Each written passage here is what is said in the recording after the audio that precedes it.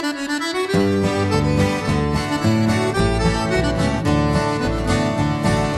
living in this city, far away from home, I gave up a lot of things when I began to roam.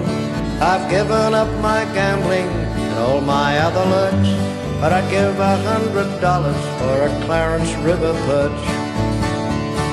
You can have your lobsters, prawns and oysters too, abalone, Balmain bugs from the deep blue.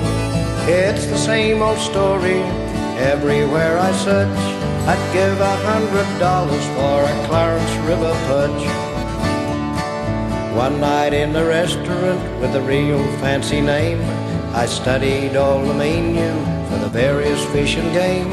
A waiter stood beside me, dressed in smart attire. "Would you have a perch, sir?" I anxiously inquired. "Did you say a perch there?" Then he laughed me down. "Yes, a bloody perch, mate, you posh city clown." I grabbed him by the collar, and as I filled with rage, he said he thought a perch was found inside a cockie's cage. You can have your snapper, your flathead and your brim, salmon and barracuda, all dressed up so trim. It's the same old story everywhere I search. I'd give $100 for a Clarence River perch. I joined the local fishing club down at Monty's pub. Outings every Sunday, mate, with lots of beer and grub. They reckoned they could change my ways in one weekend for sure, and supplied me with an Alvey reel and a dandy-looking lure.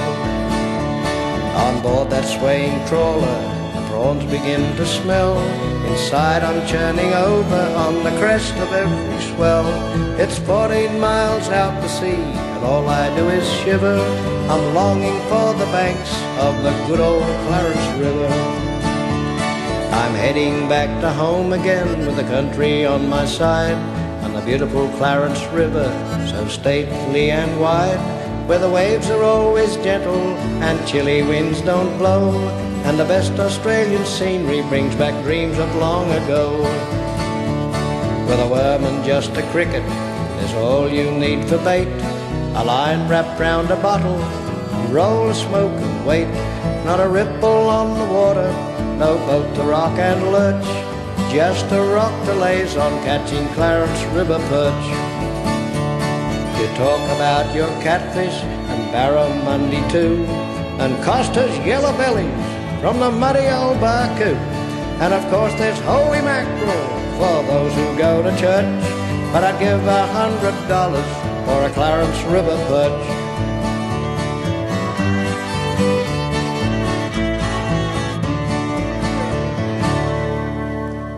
Well, I think I'll go and get old Kelly and Howard and half a dozen cans, and we'll sneak down the riverbank for a while.